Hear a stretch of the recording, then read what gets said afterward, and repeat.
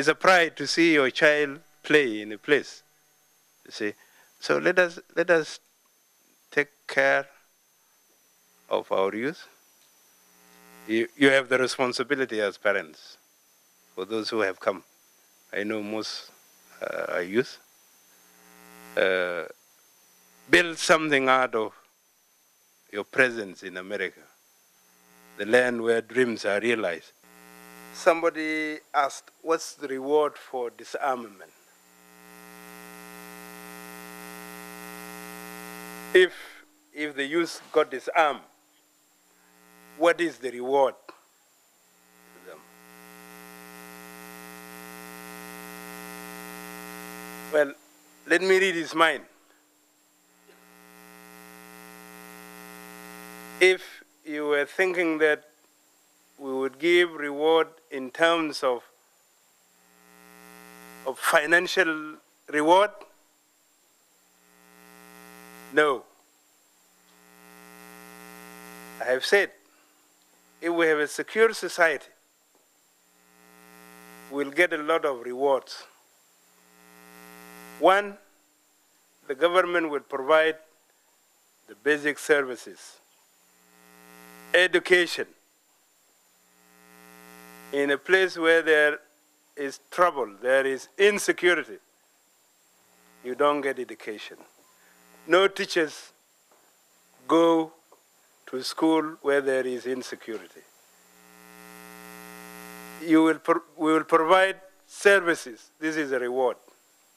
Health services. Roads will be built.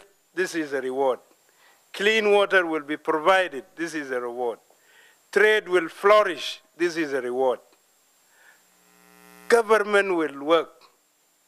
It's a reward. Their own security, their own lives will be secure. This is a reward. Having arms and raiding cattle with it doesn't take us anywhere. So our reward is government will function, lives will be secured, property will be secured, services will be provided.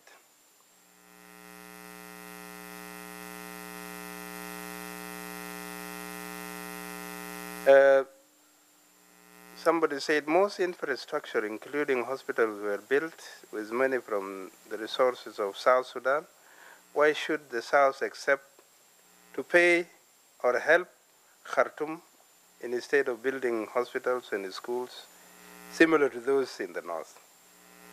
We have not accepted to give the transitional financial assistance. We rejected it on the basis of the fact that the North is more advanced than the South. And even the closure of the pipeline, the flow of the oil, is going to affect the economy in the North more than the economy in the South. Because the economy in the South is very primitive. The economy in the North is advanced. They need the proceeds of the oil, whether they get it through the tariffs we pay or through trade with the South. The South is a dumping ground for the North.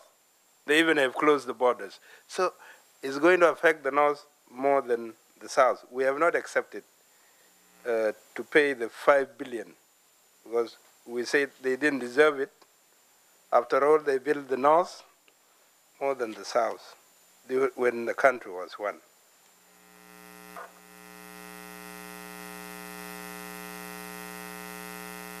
Disarmament. I want to repeat. Disarmament will be simultaneous. It will be done at the same time. The Murle will be disarmed at the same time that Nuer will be disarmed, at the same time that the Denka will be disarmed, at the same time. We have timed it once so that nobody makes excuses for refusing to hand over their guns. So as Reverend James Guarner tried to say, disarm the Murle first. No, we'll disarm them all. It is true that once, or actually twice, we had disarmed Law Noir. And by the way, after the disarmament of Law Noir in 2006, when I visited Law Noir in 2007, the chiefs, the local administrators were very happy because then the youth could listen to them.